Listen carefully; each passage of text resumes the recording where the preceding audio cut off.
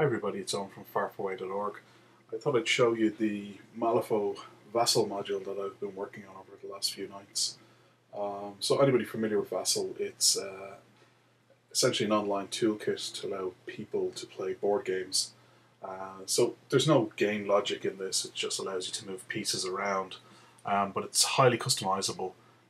So I decided I'd take the War Machine and Hordes module and add the components necessary to play Malifaux. So obviously the main component I needed to add was card manipulation, so I'll just give you an example of how the cards work.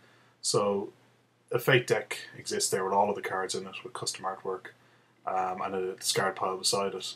So you can see here the cards moving from one deck to the other and just being discarded.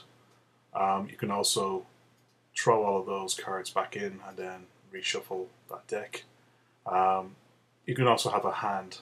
So let's imagine it's the start of a game and I'm player one, and I draw some cards into my hand here. Well, it's where I stacked the deck. Okay, so I can fit them as necessary. You can see this hidden view as well. So if I drag this card out onto the main playing area, I can obviously see the value that's 10 of crows, but my opponent wouldn't. He'd just see the back artwork of the card. So I'll pull that back into the hand for the moment. So let's get rid of that hand and show you some of the piece movement. So let's imagine this is a typical turn, and let's assume the player 2 has a hand of cards as well, but we're not going to use them. So let's flip for initiative. Okay, so player 1 will get to go first, so let's run through a typical turn. So the Death Marshal up the top near the building. He can move forward. You can use the arrow keys to move, or you can drag pieces and you can measure the distances if you wish. One arrow key, in the same as the War Machine and Hordes module, constitutes 1 inch. So let's move the Death Marshal 2 walks for 8 inches total. So 1, 2, 3, 4, 1, 2, 3, 4, and then pass over to the Flesh construct. So let's assume that the Resurrectionist player drops a card out of his hand to allow it to move regularly. So it has a walk of 5. So 1, 2, 3, 4, 5. 1, 2, 3, 4, 5. So you can see it's fairly straightforward. So let's just move everyone up just some random distances. So I'm just going to pick up a piece of movement. So I'm moving Sebastian, moving the nurse up. So obviously not realistic on a turn here, moving another nurse and then moving McMorning up. And then Lady Justice will actually move her properly, because I want to show an example of combat. So let's get her going this way. 1, 2, 3, 4, 5. 1, 2, 3, 4, 5. And then we move the Death Marshals and the Judge up a wee bit. So one thing you'll notice, a legacy from the War Machine module, is all of the pieces have a movement marker. So you see that kind of white shadow at the back of them. So you can see clearly which pieces have moved and which haven't, and who's activated. Alright, so let's clear the moved hands. We'll put the cards back into their respective decks and shuffle those decks. Now I'll go to my control hand and say I want to discard maybe the 6 and the 7, and then draw 2 more cards into there. Alright, so there's Black Joker, so I'll probably want to hold that in my hand and not play it, obviously. Okay, and then let's see how another turn falls out. So again, we flip for initiative, so player 1, player 2.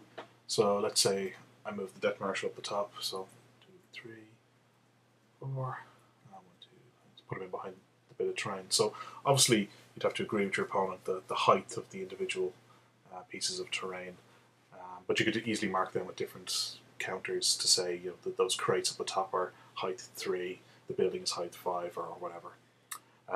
So let's move the Flesh construct. So I want to give an example of melee here. So the Flesh construct is just going to act slowly, and he's just going to move 5 inches. So 1, 2, 3, 4, 5, putting him obviously into harm's way. So Lady Justice, when she activates, let's just say she does a 2 action and decides to charge.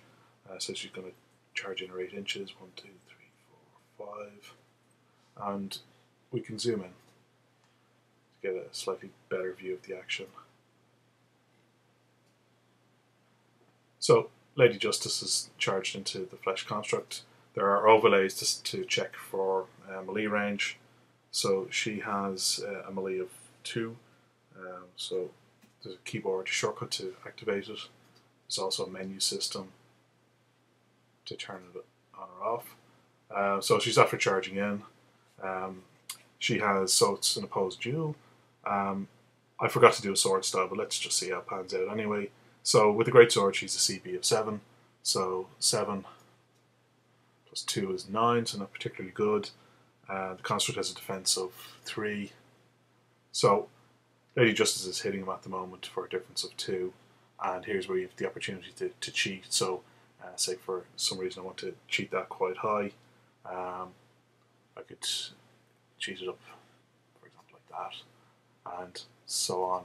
So there are mechanisms for marking damage in the War Machine and Hordes module, but I need to modify them a little bit for the Malifaux module. So that's the basics of it so far. I think you could see how it'd be fairly straightforward to play a game out. The cards work, which is the main difference between this and War Machine and Hordes in terms of how you'd actually play it. So I'm going to keep working on it a bit. I can't release it into the public yet. I need to get approval from several different people for the artwork and for just the possibility of doing this. But at the moment it's a nice toy for myself and maybe some of my friends. Alright, thanks for watching the video, guys.